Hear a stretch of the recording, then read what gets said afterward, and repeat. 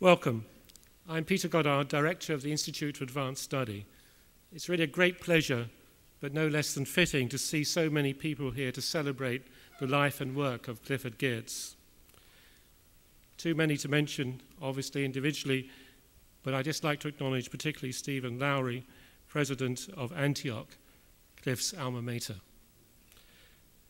Clifford Geertz, Professor Emeritus in the School of Social Science, was a member of the faculty of the Institute from 1970 to 2006. His appointment 37 years ago not only brought his distinguished leadership to the Institute, it also initiated the development of the School of Social Science, which in 1973 formally became the fourth school at the Institute. Cliff was one of the major intellectual figures of the 20th century, whose presence at the Institute played a crucial role in its development and in determining its present shape. He remained a vital force, working on the question of ethnic diversity and its implications in the modern world, and contributing to the life of the Institute right up to his death. His contributions to social and cultural theory have been influential landmarks not only for anthropologists, but also among geographers, ecologists, political scientists, and historians. His deeply reflective and eloquent writings provide profound insights into the nature of culture, the scope of anthropology, and the understanding of the social sciences in general.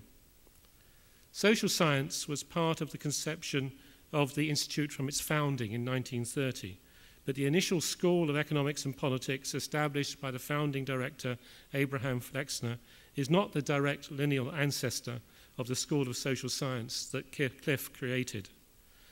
By the time Robert Oppenheimer became director in 1947, the Second World War had taken its toll on the activities of the School of Economics and Politics, and it was merged with the School of Humanistic Studies to form a broader-based School of Historical Studies in 1949. Although the formal birth of the present School of Social Science occurred in 1973, its gestation began in 1966 with the appointment of Carl Kaisen as director of the Institute in succession to Oppenheimer. And a central achievement of Carl's 11 years as director was the creation of the school. We're all particularly delighted that Carl is with us here today. Crucially, Carl persuaded Cliff to become the first professor in what was to become the School of Social Science, and Cliff arrived here in 1970. Fortunately, perhaps, time is too short for me to give a detailed account of the rather painful birth of the school itself. Despite all the difficulties, Cliff persevered, establishing an individual culture for the school and institutionalizing within the Institute its practices. He initiated the Thursday lunch seminars, which continue vigorously to this day. He set themes for each year to focus discussion. He moved quickly to the appointment in 1973 of Albert Hirschman, then Professor of Political Economy at Harvard, widely loved and admired as the second professor, leaving aside Carl Kaisen himself. Amongst the many who have expressed their disappointment at not being able to be with us here today, one whose absence we most regret is Albert Hirschman, who was Cliff's first colleague and who, if he were able to be with us here today, would want to pay tribute not only to Cliff as a colleague and friend, but also to the importance in his own life of Cliff's work in establishing the school. Cliff's vision for the school stressed the interplay of culture and structures as a basis for understanding social change, rather than the more quantitative approach that Flexner had sought to adopt. Under Cliff's leadership, the School of Social Science became a place where scholars could study contentious social problems.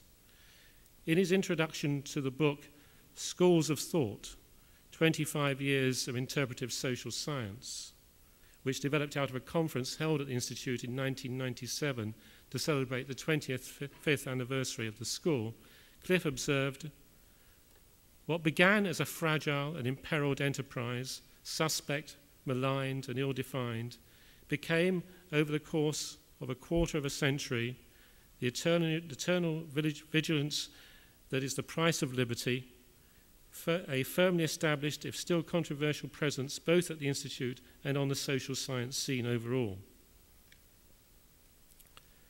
Even as he established at the Institute a critical place where people could think their own thoughts and resist the heavily institutionalized part of social science, Cliff's own fieldwork and scholarship continued to have broad impact throughout the world. After Cliff's death, his life and influence drew broad tribute from many individuals, including those whose cultures he studied. As Kartini Sharia, chair of the Indonesian Anthropological Association, observed in the Jakarta Post, we mourn the loss of Geertz, not merely because he carried out his fieldwork in Indonesia. He reminded us about our precious pluralistic society that might be damaged if we do not take care of it properly. He gave us a tool in the form of thick description, methodology, and holistic ideas about religion and aspects of economy. It now depends on us how we use his ideas and methodology in formulating policies.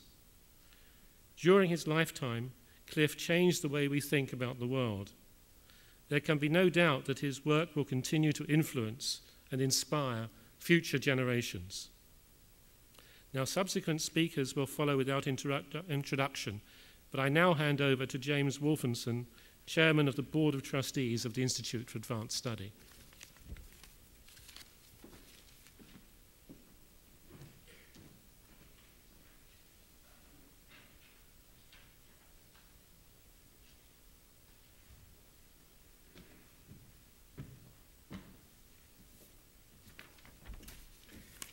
It's very difficult when one sees this picture of Cliff smiling down at us and looking elegantly at the group that he's not with us. And indeed, I mourn his passing, but rejoice in what he's left us. Cliff was and is a major force inside this institute, and I have a lot to be grateful to him for. In particular, he'll help me understand the tribal life at the Institute. He brought to us a sort of anthropological view of the professors, of the tribal conflict, which was evident and become a little less evident in recent years, and was able to help me very much to understand the natives. It was not easy for me, but Cliff was able to stand back from all this and give me insights into the behavior of the different schools, the cockfighting that went on. Fortunately, there was no sati, but the cockfighting was there, and he was able to explain the rules and was able to tell me how it was that this institute functioned. He was a wonderful, calming figure, because the problems that we had early in my career here, some 30 years ago, Cliff was able to explain in human terms, and I think was able in so many ways to act as a healing figure inside the Institute at a time of some difficulty that we were having. He was a remarkable figure, intellectually enormous, but self-deprecating in the way in which he presented himself. I had the occasion in the last couple of days to read more of Cliff Geertz than perhaps I had read, I must confess to you, before his demise. And I'm sorry, because so much of what I read is invigorating, interesting, and challenging. Indeed, he wrote in his speech to the American Council of Learned Societies, where he sought to sum up his work in 1999, that it is a shaking business to stand up in public towards the end of an improvised life and call it learned. I didn't realize when I started out, he said, after an isolate childhood, to see what might be going on elsewhere in the world, and that there would be a final exam. A lot of people, he said, don't quite know where they're going. I suppose, he said, I don't even know for certain where I've been.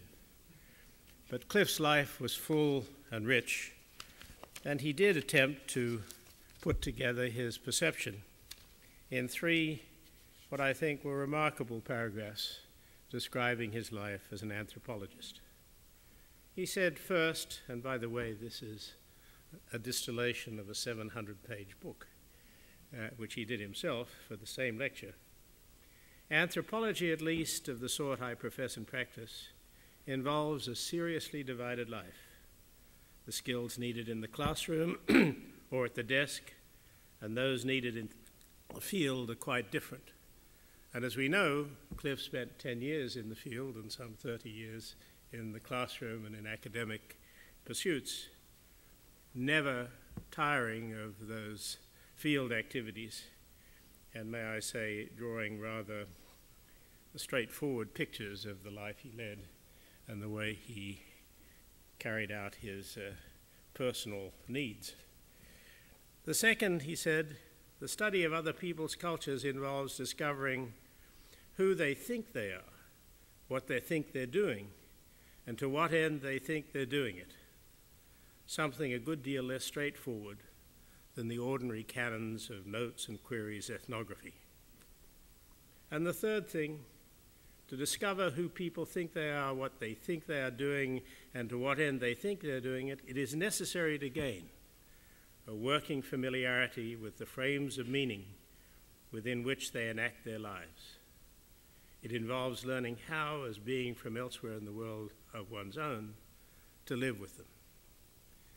Cliff, in all his work, understood that he needed to be open to these cultures, to understand them, and to learn from them. He was humble in the face of them, and he brought to us lessons from Indonesia, from Morocco, and other places that he went that are of universal significance. He was a great man at this institute and will long be remembered.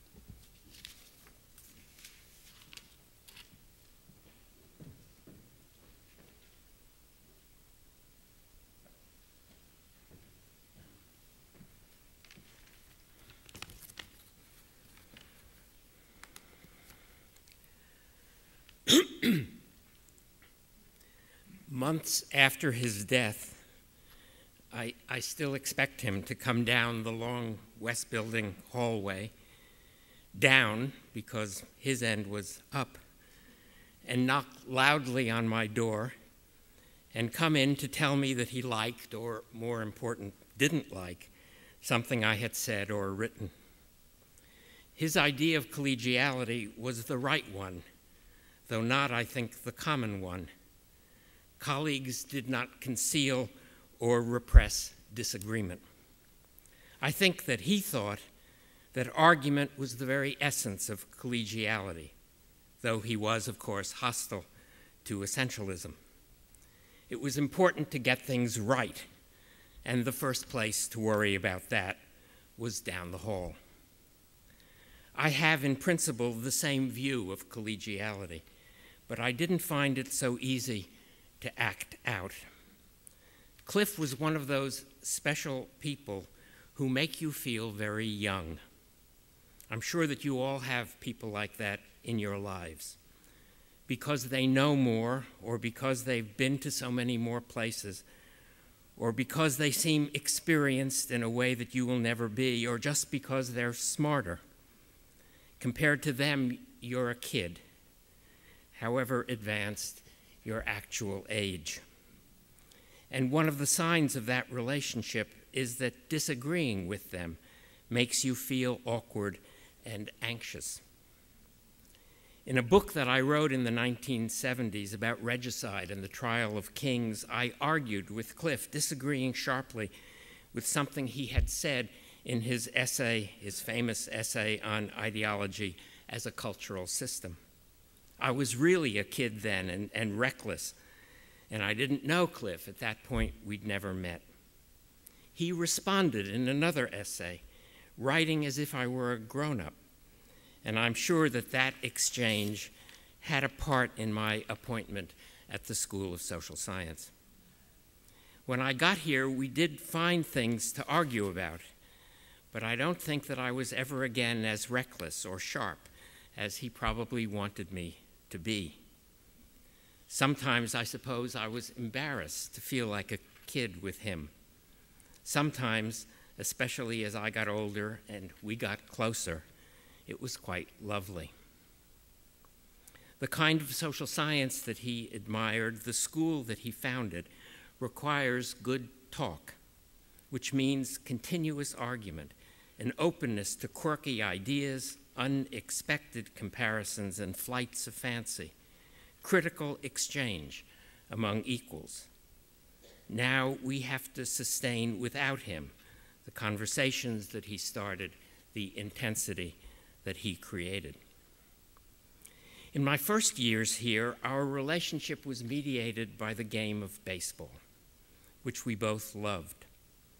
When the postseason began, the playoffs and the World Series, we would sneak out of West Building and go to his house to watch an afternoon game.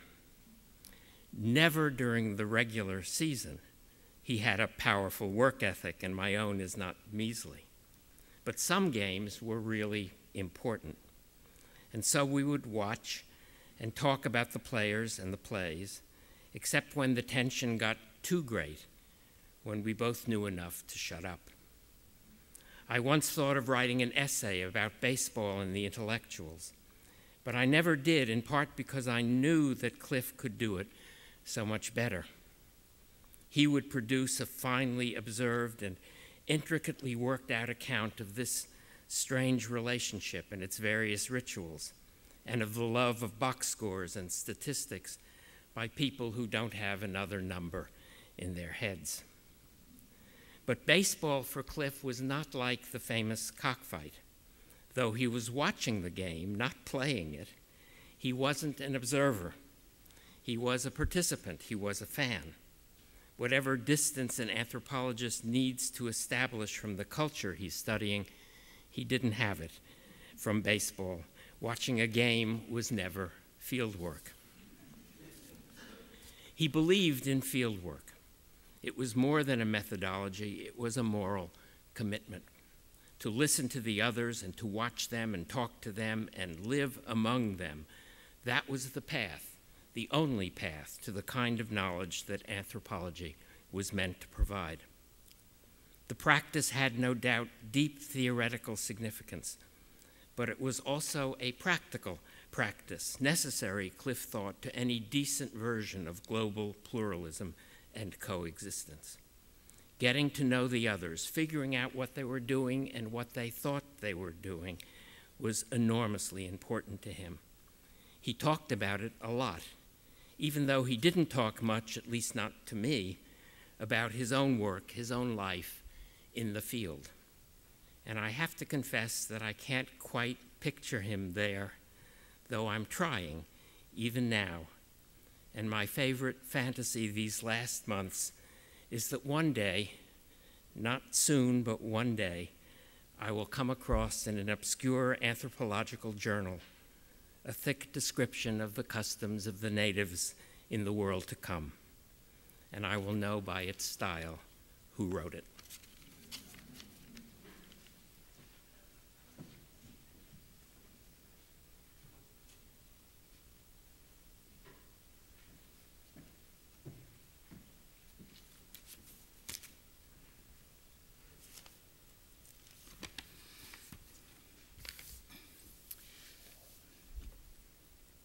My association with Cliff goes back to when we were both students at Antioch College. I remember to this day the first time I met him, a fidgety, scratchety, given to mumbling sort of guy, in no way prepossessing, although one knew on first exchange that this was no ordinary student. Not that he was given over much to casual conversation, even though in that high academic moment known as the veterans generation, student discussions, or better, arguments, mostly about politics, were pretty much the order of the day. Cliff tended not to get involved, but if drawn in, invariably delivered some uncommonplace insight, often in the form of a quick retort, followed by silence. A silence, I might add, that some took as a reproach or embarrassment, as if our commentary fell short in some way. I remember in particular one heated and very undergraduate discussion over whether values were objective or relative. Cliff put an end to the conversation by saying that the only way to affirm a value is in terms of another value. It was a kind of oracular pronouncement that could put some people off. We had a number of common bonds. For one, a miserable childhood. I was a high school dropout. He grew up effectively without family, in reality, in a sort of exile, farmed out to a family in Santa Rosa, California, who treated him badly. He discovered how bright he was more or less by chance when he took the Navy V-12 examinations during the war and knocked the top off them. A former high school teacher suggested Antioch. It was an inspired choice, and a good deal of learning was by doing. And we both there married as students. At first, he intended to major in English. He did a stint, I believe, with Hilly, his first wife, as editor of the Antiochian, the student literary journal, and which had the foresight to publish a piece by fellow student Rod Serling. He then shifted to philosophy, coming under the wing of a brilliant, cranky, frustrated, and quite extraordinary philosophy professor, George Geiger, a convincing Deweyite who proctored Cliff intellectually and helped persuade him to go to Harvard and in social relations. We and our wives were all four accepted at Harvard for graduate work, although I chose to go to Princeton. Among the looming intellectuals of the day was, of course, Talcott Parsons. At Harvard, Cliff studied with him, although the rigidity of structural functionalism he found off-putting. While Cliff's proclivities were always more or less phenomenological, he was right to say, as Jeffrey Alexander reminded me, we are all parsnips now. His emphasis on events as social texts, on reading those events, treating them as embedded networks, decoded by means of thick description, occasionally ran against the social science grain of the times. But what comes out in interpretations of culture and other works, and notably in his two memoirs, Meditations, really, with their marvelous titles, After the Fact, Available Light, is a profoundly aesthetic sense of intellectual design and a career of serendipitous encounters. After we graduated, our paths continued to cross, although my field was primarily political science and his anthropology. We were fascinated by the multiple transitions taking place in the so-called developing world, colonialism to independence, traditional to modernist cultural adaptations, political systems under duress, nationalism and how it affected opportunities for civility and institutional democracy. We tried to make sense of the entangled and entangling networks, webs of meaning and organization that such transitions entailed. Nor were we hothouse academics, but real field workers as well, he in Indonesia and Morocco, I in Africa and elsewhere. Cliff never hesitated at disciplinary boundaries. Indeed, I believe he once entertained the notion of doing an anthropological study of the disciplines as savage tribes. Rather, his was an extraordinary capacity to combine the philosophical, the hermeneutical, the empirical, the structural, and the linguistic, converting their theoretical abstruseness into a coherence that reappeared as common sense. His writing was always direct, elegant, and with a style and clarity of thought that made for wide appeal in many scholarly fields, qualities evident from the start. In 1958-9, we had fellowships to the Center for Advanced Study in the Behavioral Sciences. It was an extraordinary year. Among the fellows were W.V. Quine, Tom Kuhn, writing The Structure of Scientific Revolution, Tom Fowlers, who overlapped with me in Uganda, Roman Jakobson, we elected him King President, Meyer Fortis, Fred Egan, Raymond Firth, Edward Shills, Morris Janowitz, and many others of similar caliber. Cliff and Tom were on leave from Berkeley, Shills and I from the University of Chicago. was at the center that we got the idea of establishing an interdisciplinary group at Chicago to study new nations, the intense intellectual atmosphere prevailing at that place, providing the perfect venue. We made Schulz the director, and Cliff agreed to come from Berkeley, as did Fowlers and Janowitz from Michigan. Our first full year of activity was 1961. It was Cliff who edited our first collective effort, Old Societies and New States. His article in that book, The Integrative Revolution, Primordial Sentiments and Civil Politics in the New States, can only be described as prescient. Virtually all the comparative problems discussed in the committee on law, civil society, identity, development, education, institution building, corruption, the role of the military, democracy itself, are as relevant today as when the committee began its work. Nor, despite all the work done since, has our knowledge and understanding of such matters progressed much beyond what we knew in those days. We all had knowledge of cases in depth, combining such knowledge with broad comparative and theoretical interests. It was that combination of members from all the social science disciplines, as well as law, that gave the committee its special intellectual bite. When I left Chicago for Berkeley, Cliff took over from me as executive secretary. The committee continued its work for many years until, one might say, the new nation stopped being new. My own relationship with him lasted exactly 60 years. During those years, Cliff remained the most intellectually stimulating figure that I knew. I was instrumental to his career twice. First, in bringing him to Chicago, and second, on being asked to nominate a candidate for the new and first social science post at the Institute for Advanced Study. Then I submitted his name.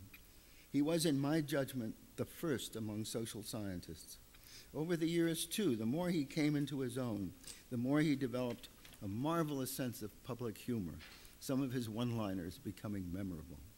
In a phone conversation a few weeks before he died, he said, "You know, a lot of people are dying now who never died before."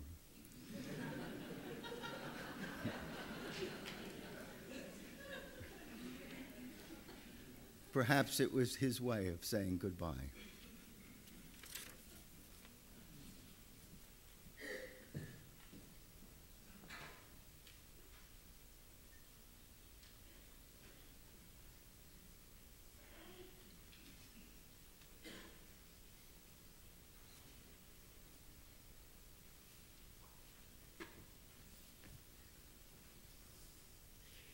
Cliff was a truly remarkable character.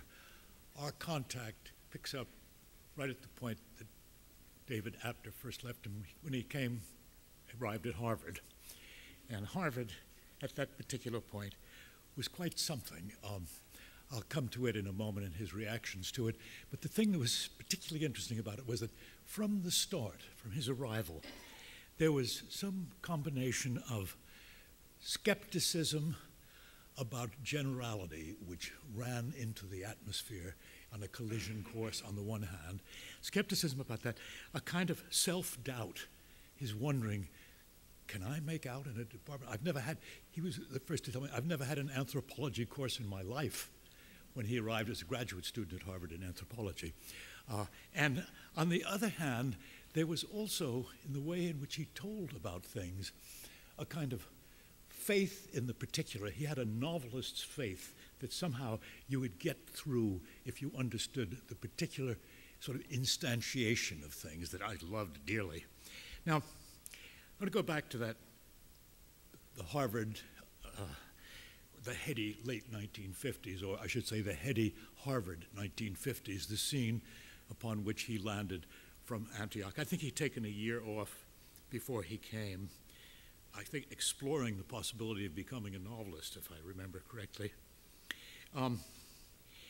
There at Harvard in that particular period, there was a remarkable group, a rather wild group, launching so many programs. He said they were launching programs in all directions. The reigning zeitgeist, there was enough for everybody. And there was a funny kind of a mix of things. On the one hand, there was the supreme sort of idealist imperialist, if I can use that thing, Talcott Parsons. So Talcott Parsons, with whom he worked, was a very special kind of a person, because Talcott Parsons believed somehow that you needn't pay attention to details. As soon as you got the overall pattern, the details would be clear. And so it led to a kind of joking type of relationship in the situation, but the system was all. And Cliff worked for him, but kept a kind of wonderful distance during all of that, in which he could make great jokes about the system, but then say, here's a little bit of something the system forgot about, so that kind of thing, like that. And but it was a maintenance somehow. For example, at that period, I remind you, there was those famous RAMA project that Clyde Kluckhohn, his colleague and kind of boss, was running out in northwestern New Mexico, made up of Spanish American, Navajo, Zuni, Mormon, and Anglo. And they were all together, and they were studying their values and the way in which they formed different kinds of persons. And it was forming what was to be, in some kind of sense, the hard rock base for the personality and culture movement.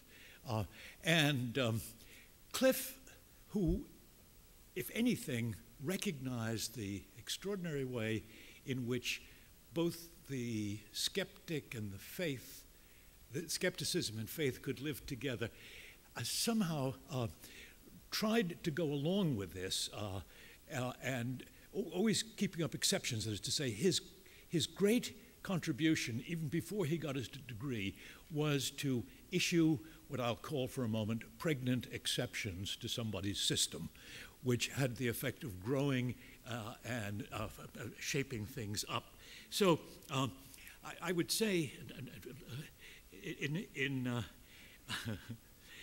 he says in a paper that he wrote in 2002 in the American Anthropologist that that was the period that shaped him. That is to say, he too developed the faith that if you couldn't state something about the system, then the particulars weren't quite as meaningful as they should be. And yet, you think about instances like, for example, the Javanese cockfight. The particularity of it is so vivid that it helps make the generality in some way. And so that backing and forthing was what made him not only a brilliant anthropologist, but also someone who could have been a brilliant novelist, and who in some ways, as many people have remarked, he was in some way wrote with the spirit of a novelist. Now,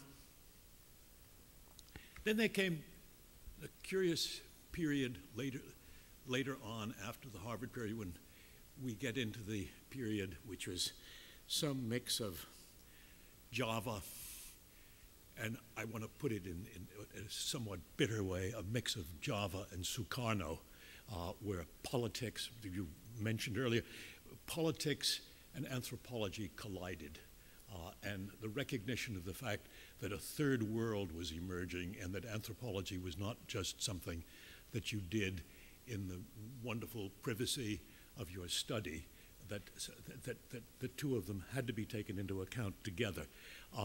And he never gave that up. That his recognition of that was very deep. And he commented at one particular point that his way of coming to terms with all of this was enormously affected by the explosion, at just this point, this is in the early 70s, of new paradigms. There was a paradigm for everybody. Anthropology, like psychology, like all the various fields, were full of new and blossoming paradigms, plenty to go around for everybody. There was, he says, I found one quote that made me giggle, and when he's talking about this period, he remarks in one paper, I contributed to the merriment with interpretive anthropology. That's a real misunderstanding on his part.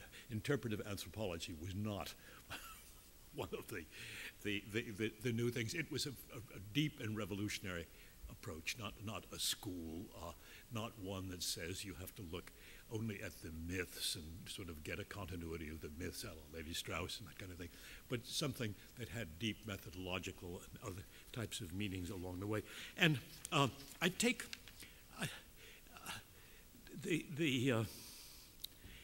I think it was wonderful. I think it was Carl Kazin who was head of the Institute when Cliff arrived here, if I'm not mistaken. My memory may have slipped me on this particular one. But Cliff arrived here with this sense of the increasing multiplicity. And the increasing multiplicity of anthropologies led him to the notion that interpretivism was such that there was no one anthropology, no one approach to anthropology. It had to be multiple as a human enterprise.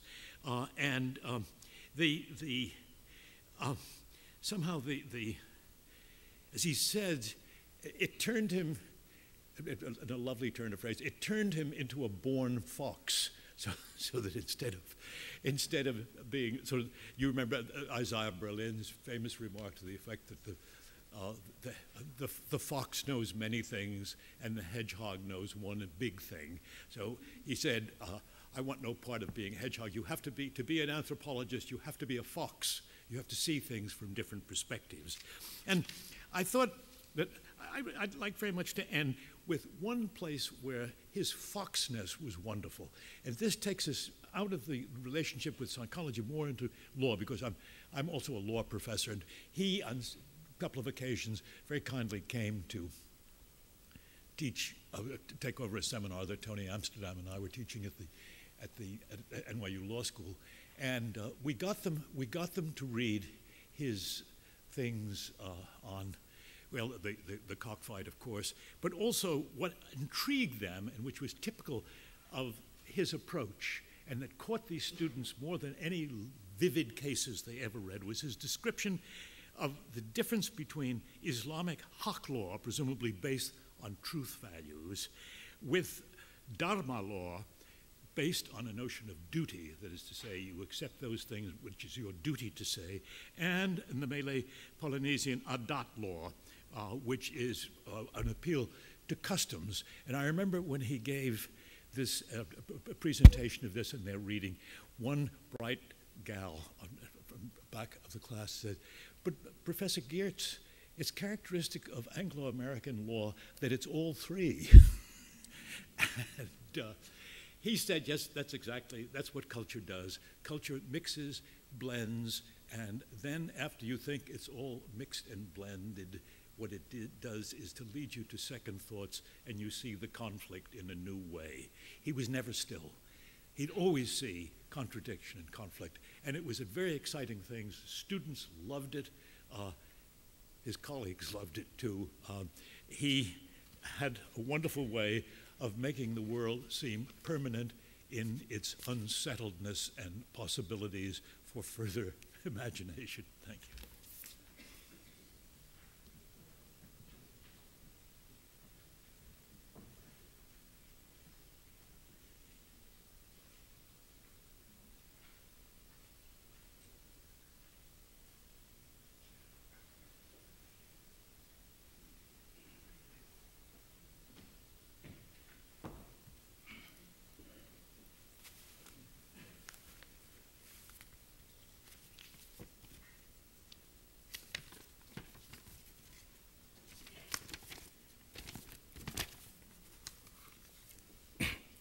Clifford Geertz left us by a sort of a surprise move. This feeling is compounded for me by the very brief and yet normal conversation I had with him just days before I received notice of his passing away. It was the same familiar voice, few words at a time, with intervals of silence, few words trimmed, only a little altered this time by exhaustion, from which I was hoping he will come back.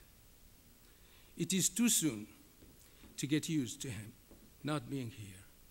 For all of us, for whom Cliff was a decisive presence, a colleague, a friend, a teacher, an interlocutor, and for me, a formidable anchorage.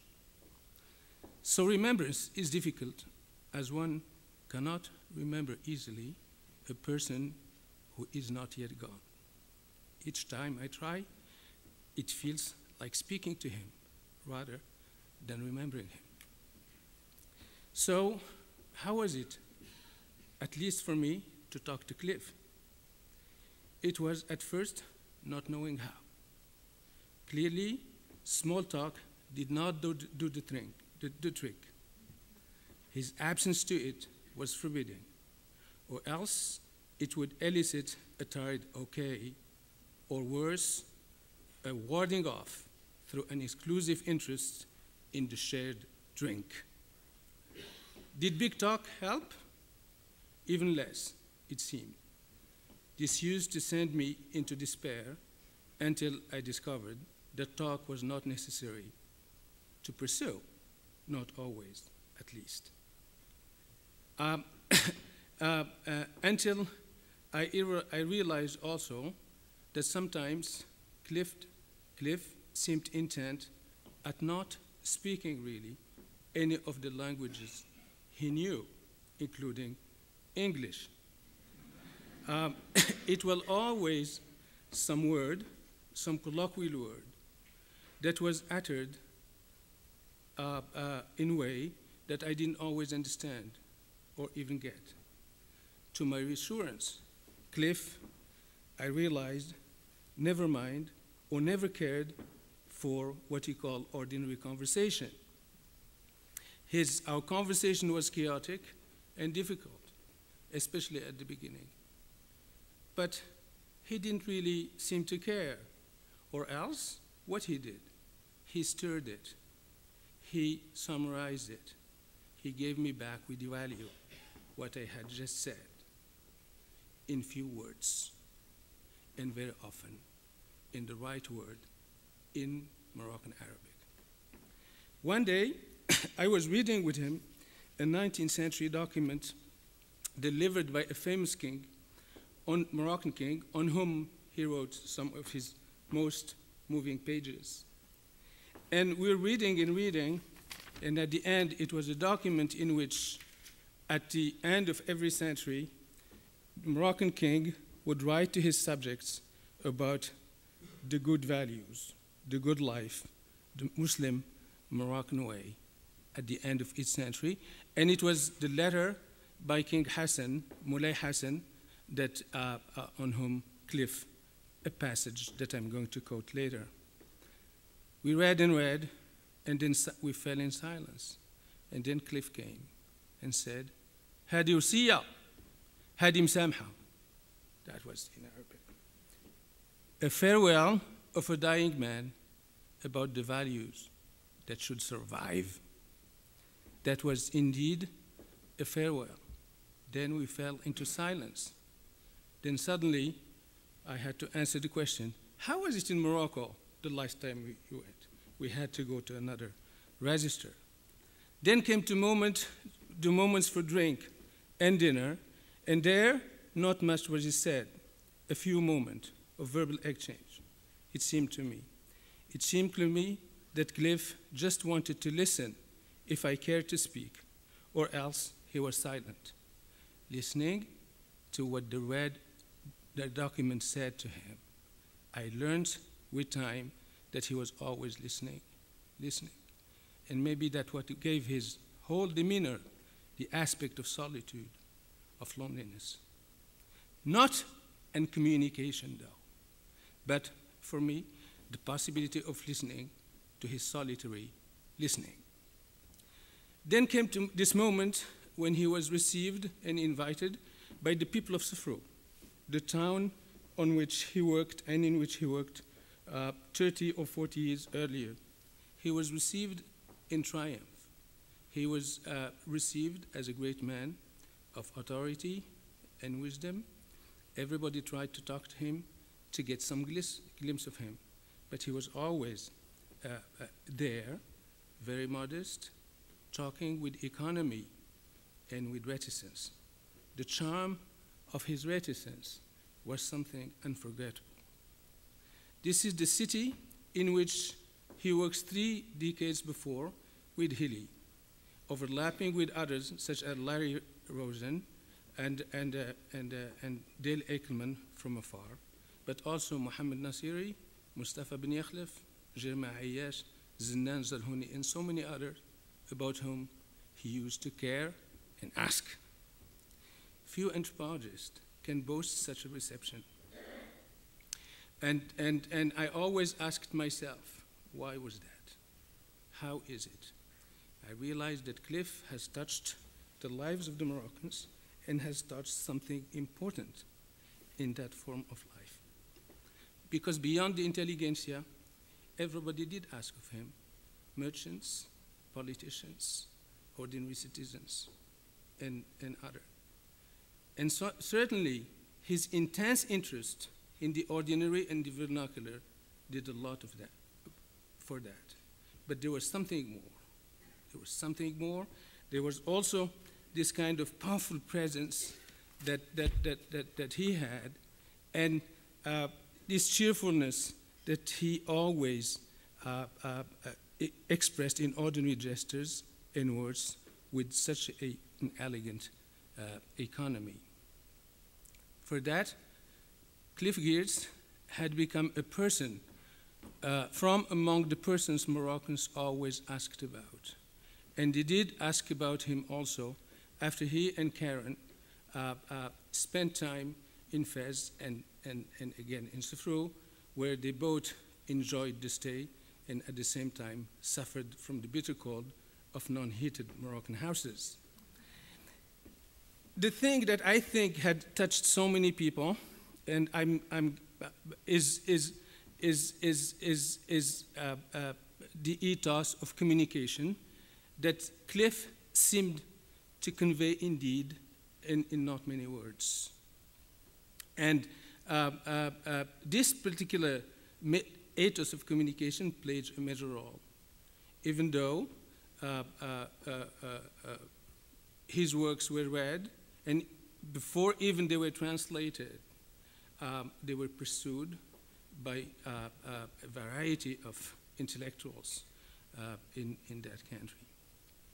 That ethos of communication, I want to summarize in this. The very Cliff simply communicated in a sober, sometimes oracular way, always cast in the most ordinary words and manner. But I mean Geertzian ordinary, that no one would forget. Listening to what everyone has to say about the world and guarding himself from being in the way of that you may bring to it yourself. His interlocutor would bring it. That is, in one way, that is soliciting, being ready to receive your voice. And that readiness to receive your voice was, I think, was on his most distinctive ways. Thus, you could feel uncomfortable, left at a distance, put at hard work to find what those seemingly ordinary words meant for your conduct or your own life, but certainly not othered, as people say today, or not turned into a pure object of study or discourse. The ethos of this communication, of this deep listening, the deep care put into finding the right word to give you back what you said with an added value, was the Geertzian form of generosity.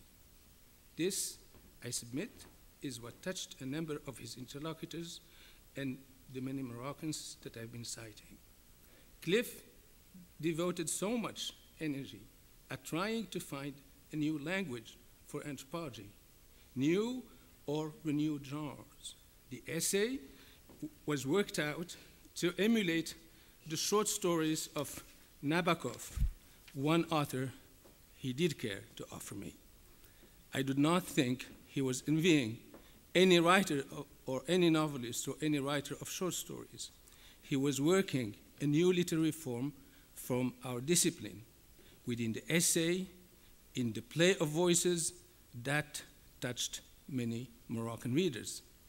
Remembering Clifford Geertz, I remember reading the essay he wrote on this famous king of the 19th century, comparing him with the Queen of England of the 16th, and with Indonesian king Hayam Wuruk of the 14th century, a Protestant, a 14th century Hindu, and a 19th century Moroccan Muslim. It was to highlight the particular sense of charisma, baraka, that the Moroccan worked with, that Cliff did the comparison, and I read. It was, and charisma there and baraka appeared as energy, as impact, as formidable movement to prove that God has put his will in you. I read. It was an exhausting occupation to be a king with charisma, one only the tireless could pursue. What the chastity was to Elizabeth, and magnificence to Hayam Wuruk, energy was to Mulay Ismail or Mulay Hassan, i.e., as long as he could keep moving, chastening an opponent here, advancing an ally there, the king could make believable his claim to be a sovereign, to sovereignty conferred on him by God, but only that long. The traditional shout of the crowds to the passing king, Allah Ibarak fa Mursidi, God give barakah forever to my master, was more equivocal than it sounds. Forever, says Cliff, ended when mastery did. Reading this passage with Muhammad Nasiri, Zernin, Jinnan, and other, we noted that the first sentences could be Geertz's, or the Pasha Zinnan, the descendants of whom he interviewed, the grandfather of Lahsan Jinnan who came to see him and greet him in Safro in 2000. Or it could be Geertz and some elderly man or woman recalling events of the time past. The second sentence we understood as the comparative voice of Cliff, within which a leg, the last one, could be either Geertz's or some other Moroccan voices. The co-presence of voices is more dramatic in the third sentence, imperious, riding fast, like on horseback, with brief howls, and ending abruptly in deep silence. Clifford Geertz devised an art form in which Moroccans could recognize their voices in his and feel the rhythm of their own forms of life in the rhythm of his prose. The openness to others' experiences, to the myriad small and big things of those experiences, the extraordinary work of language to communicate that first-order language listened to at the right distance. In many ways, the right distance was key to deep involvement. Coming close at the right distance is the lesson I treasure from him. It is his distinctive voice, or at least the one I heard in learning from him and in sharing in moments of his existence. I believe that voice will always speak to us, always at the right distance.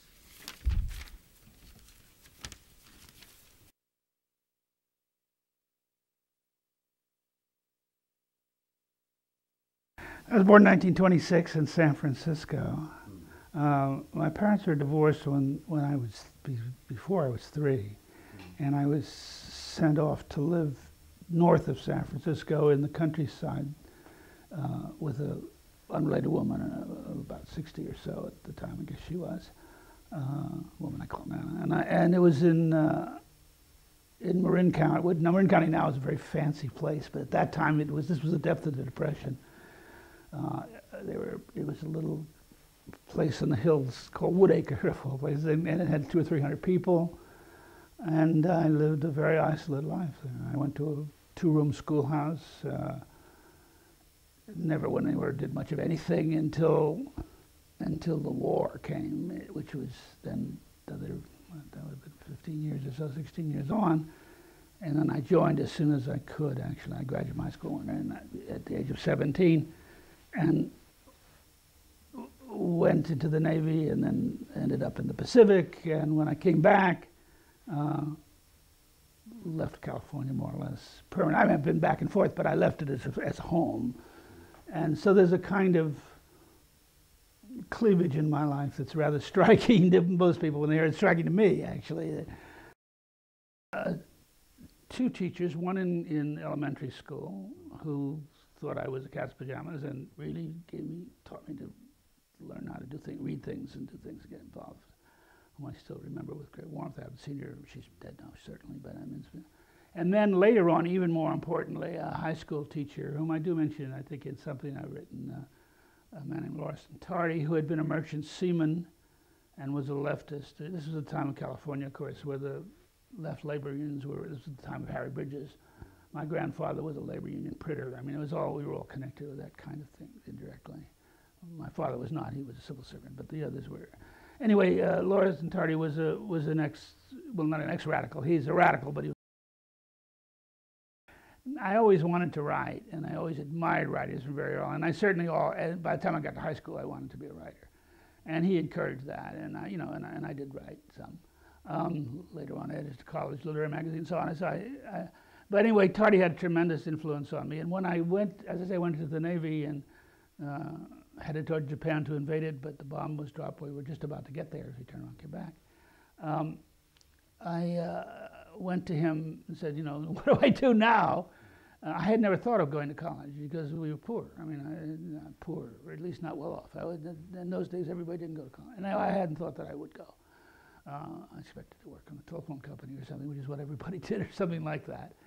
And he said, well, why don't you, and I had the GI Bill. He said, well, you've got this, why don't you take it? And I said, well, I don't know where to go to college. I didn't really want to go to Berkeley because I didn't want to stay in California. And he said, well, this is sort of, again, left-wing college, experimental college in Ohio called Antioch, where they have this work-study program. You work half-time, you study half-time, and it was always a very radical place. Ex-radicals teaching there and so on, or not always ex, but anyway, they're there. And I said, okay, and so I applied. Never applied anywhere else. Didn't think of the notion that you could, that you apply and not get in, but I did, and then went on. So he had that in, he sent me there, and he formed my sort of sense of self as a literary figure, and and politically he did too, socially. And so, he's an extraordinary man. But Geiger was absolutely shaping in my life. He's the man who made me into a kind of intellectual rather than aesthete. I mean, he was very, he's sort of known. He's not famous by any means, and he never will be, but he was more than just an ordinary philosopher. People did know of him, and he wrote stuff.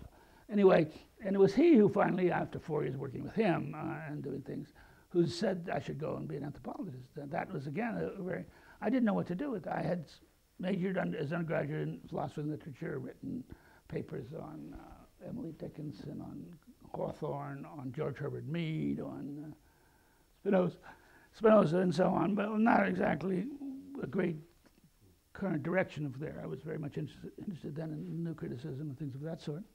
I edited a literary magazine, same old story, and I wrote.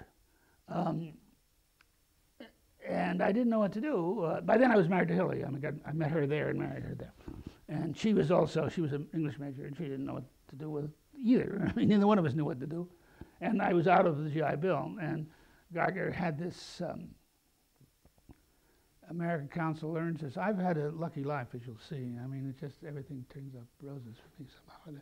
Anyway, he had this very lush grant. Urban type. Anyway, in each each college, they took one professor and said, "You give this to anybody you want." So Geiger gave it to me, and I didn't know what to do with it. He says, "Why don't you try anthropology?" And so I had never studied it, read it, or heard about it. Well, I had read Benedict, I think, maybe. I'm not even sure, but I think I did. But I certainly didn't know much about anthropology or have any particular interest in it. And but the reason he said that was because he had been in contact with Clyde Kluckhohn. Well, how that happened, I don't know. Met him somewhere, I guess. And they were just starting the social relations department at Harvard. Kluckhohn, Parsons, Tucker Parsons, Sam Stauffer, Harry Murray, Gordon Allport, that lot, right? That famous enterprise. And he said, "Why don't you think about going there?" And I said, "Well, what the hell?" So I went out and tried to find out what anthropology was a bit. And then I'm walking across the Harvard Yard one day, and Doug Oliver, an anthropologist teaching at Peabody, comes up to me and says, well, we have this group project that's going to Java for 2 years, or 3 years, whatever it was. And we need somebody to study kinship and somebody to study religion. Would you and your wife be willing to do this? And I said, essentially, there's not no quotation, but I said, yes, where is Indonesia? You know, I mean, I had never thought of it, heard of it. It was extremely well financed. Those were the days when things were well financed. Ford Foundation was financing it. And we had, so I joined the group. There were 8 of us. It's, what it is finding out about finding out how people are really quite different than you are, what they're all about. I find that an absolutely intriguing thing to do, to figure out what the hell is going on with these people, what the hell is happening here, how this works, how it, and the Javanese and the Balinese and the Moroccans are, to me, endlessly intriguing. I mean, it's the kind of, I'm not, you know, I have a reputation of not being a very scientifically oriented anthropologist. You know, I'm not a hard scientist type. But in that regard, I am. I really am I want to know what this. So I have the same kind of puzzlement that, you know, that a physicist would have about why some phenomena go about stars or something. I mean, I want to understand them. My main motives are radically cognitive. I wouldn't put it that way because I don't like the idea of cognitive even that way, but they are to interpret and understand these, and I enjoy that. I enjoy just figuring them out and figuring out how to get along with them and figuring out how to live with them and figuring out what makes them tick. I just find that extraordinary. And being allowed to do it without anybody telling me how to do it. And that's the other thing you do have in the field. You're your own person and you can do what you want. I mean, again, I'm a fox, not a hedgehog, so I don't think that there's a single kind of underlying. I've always been opposed. I've always been pluralist. I assume people really are different. I mean, not radically different. If they wouldn't, they could talk to each other. This is, I don't want to get the relativism arguments, but I think people, I do really think Javanese are not just a different version of Americans. I mean, I think they're very profoundly themselves, or Moroccans or Balinese. So I'm not looking for common humanity in that sense. Sure, there's common humanity. We're all human beings. But I'm looking for the specific, particular expressions of it. Again, I start off in literature. I'm interested in specific expressions. I'm interested in the, you know, when you study literature, you're not interested, well, at least the way I study it, you're not interested in some sort of general notion of what literature is. You're interested in, you know, Dickens and Shakespeare and Emily Dickinson and, in my case, and Hawthorne and people. What is specific and special and extraordinary about these people? So I'm more like that. So I'm not looking for some sort of abstract common humanity. I'm not denying people are human, and that's certainly true. But I'm more interested in the Javanese, the Javaneseness of the Javanese and the Moroccaness of the Moroccans and the Americanness of myself. That's what concerns me, and I'm trying to puzzle it out. I'm interested in people's ways of being in the world, to use a Heideggerian phrase, which is now, I think is the right way to put it. I mean, I consider myself essentially a writer. I mean, I happen to write about anthropology, but I could write travel books or something else. I mean, this is what I do, and I am an anthropologist, and I don't think, but writing is to me an autonomous good in itself. It's not just a decoration. How I write? Well, I write in a way which I don't recommend to anyone else. I write by hand. That in itself, I suppose, is all right. But I write sentence by sentence. Paragraph usually is the main unit, and I get it the way I want it, and then I go on to the next one, and it takes a long time. But I don't write drafts. There are no integral drafts of anything I've ever done. And it's complete when it's written. Yeah, when I write the last sentence, it's over. But it's been fuddled with all the way, and there's a constant, nowadays with the computer, it's much easier than it used to be. It used to be with typewriter, you had to white things out and write in on pencil and pen. Now you play back and forth. I write something now, I type out a period so I can read it because my handwriting is terrible. I then correct it, and then play back and forth. And I build it up to a paragraph, and I build a paragraph up to a section up to a whole. But